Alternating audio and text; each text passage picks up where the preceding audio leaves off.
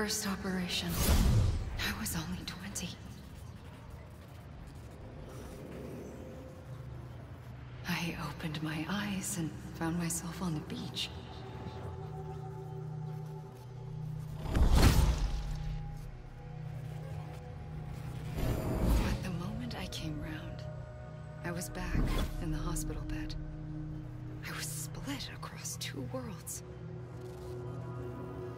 Bridget, my Ha in that one. Amelie, my Ka in this. Somehow, the two of us managed to coexist. Soon, our ages began to diverge. Only Bridget's body got older, while the beach kept Amelie's the same. So I came up with a story. I told people that Amelie was my daughter. A daughter with a debilitating condition and an absent father. Look. Amelie.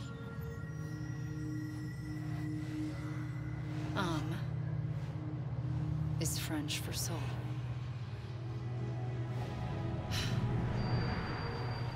A soul that's a lie. There was no Amelie. Only me and the beach. I thought it was a curse in the beginning. But later, I started thinking, maybe I can use this. I tried to find out more about the beach. Because understanding the beach had to be the key to interpreting my visions of the future.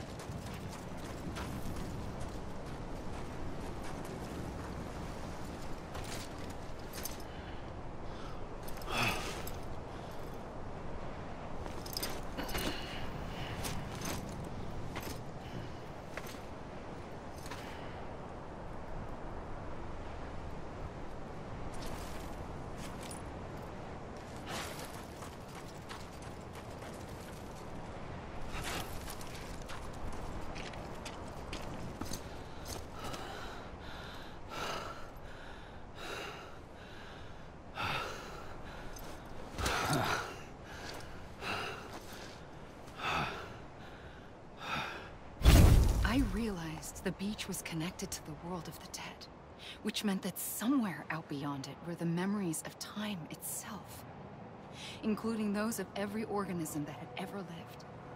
4.6 billion years of biological history, a history that might even stretch back to the creation of the universe. The chiral network and everything that followed was born from my pursuit of that knowledge. By passing data through the beach, we were unbound by the restrictions of time. Simulations that would have taken years or more were simple and effortless. Everything that the Earth had lost and forgotten could be reconstructed and reclaimed. But shortly after we began our research, America saw its first void out. I thought I was running out of time, that my nightmares were becoming a reality. So I raced to complete the chiral network as quickly as possible. The past held all the answers.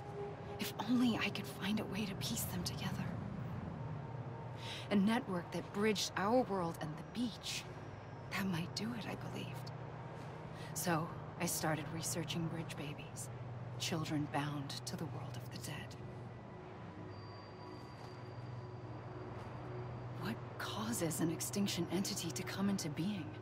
What was the reason for the previous 5 mass extinctions? The answers to those questions would tell me how to stop the 6th. I founded bridges, more determined than ever to build a chiral network that would cover all of America. But the longer I fought my war against the inevitable, the weaker I became. My Ha had cancer. The beach's punishment, maybe, for not playing along like a good little EE. And then, just like that, my Ha was gone. I couldn't finish what I'd started. So, I asked you to do it for me. And you did. You helped us complete the network. Helped us to reclaim everything the universe experienced from its inception to this moment. Every mystery was ours to solve. Like this one. Once, there was an explosion. A big bang that gave birth to time and space. Thing is, it was more like a big fluke. All that matter and antimatter should have canceled itself out, leaving nothing. But somehow a tiny speck of matter survived.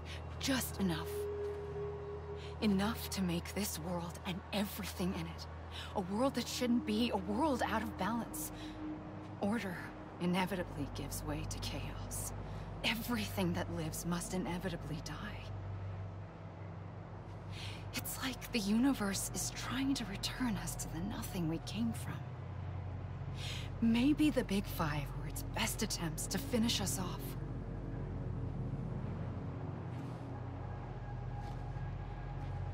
But somehow, life always managed to survive just enough. Enough to thumb its nose at the will of the cosmos. You know, I'm starting to think that extinction might be the key to overcoming total annihilation. It forces life to fight to survive, to endure, to exist. That's why the Big Five ultimately rekindled life instead of extinguishing it.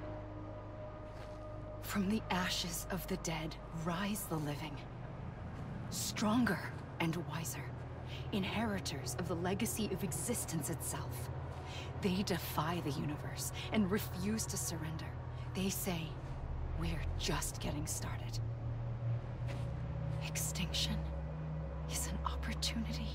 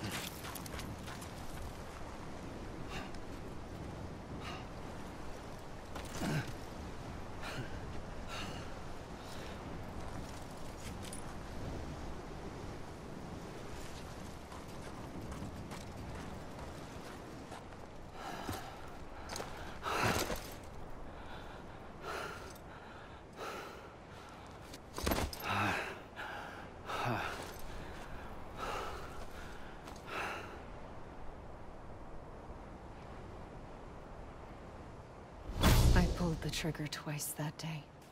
I knew at once I'd made a mistake. I found your beach and looked everywhere for you. Sam.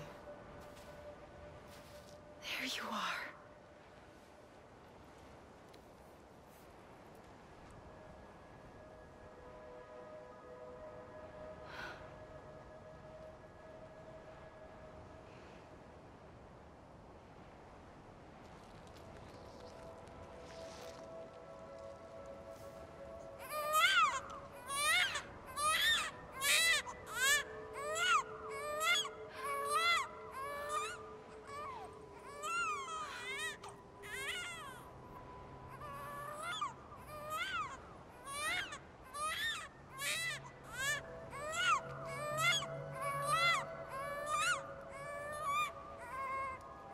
You want to go home? Let's go home. I wanted to set you free from death once and for all. It's okay.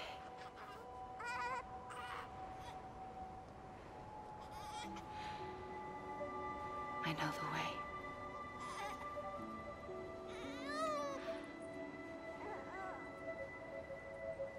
But in doing so, I upset the fundamental balance between life and death. I just wanted to save you.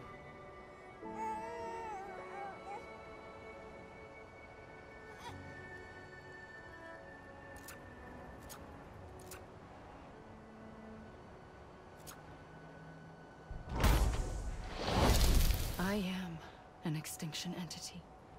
It's my fate to lead our species to extinction. But that moment, you became part of that fate. You became a repatriate, and dooms started spreading my nightmares to others throughout the world. It was me that got you and everyone with dooms into this. Not long after, the Death Stranding occurred. The dead clung to our world, and BTs used my beach to cross over and devour them, triggering more void outs. A catalyst that would set the world on a path to extinction. It was my duty to serve as a sacrifice, to wait and watch it unfold from this beach. That, or hasten the last stranding and end this slow death. Given these, my only options, I chose to end it quickly. But to trigger the last stranding, I needed you, a part of me. Here too. I would be able to witness extinction consummated with you by my side. But now that you're here, there's another choice. You can cut me off. An EE doesn't have that option for itself. But in my nightmares, I saw another future. One that you chose. One where extinction is hope against total annihilation.